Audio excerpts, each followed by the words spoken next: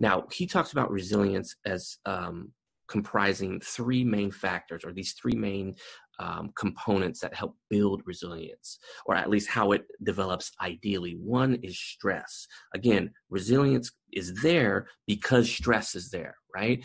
If there was no stress, there would be no need for resilience. We would feel happy, we would feel joy, we would be practicing self-care essentially naturally. But since there's stress, that essentially promotes the need for resilience and resilience strategies.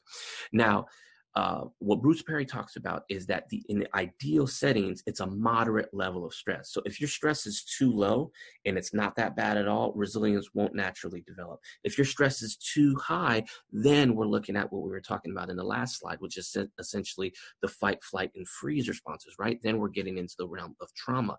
But a moderate level stress with some predictability in your environment and some controllability of the stress, that's what essentially develops resilience. So what is the relationship between resilience and self-care? Again, resilience is what's needed when there is a stress. Self-care are the strategies that help over time build that resilience. A very, very simple definition of it is essentially the practice of taking action to preserve one's health over time. That could be your physical health, exercise, it could be your emotional health, it could be your mental health, your social health, your spiritual health, right?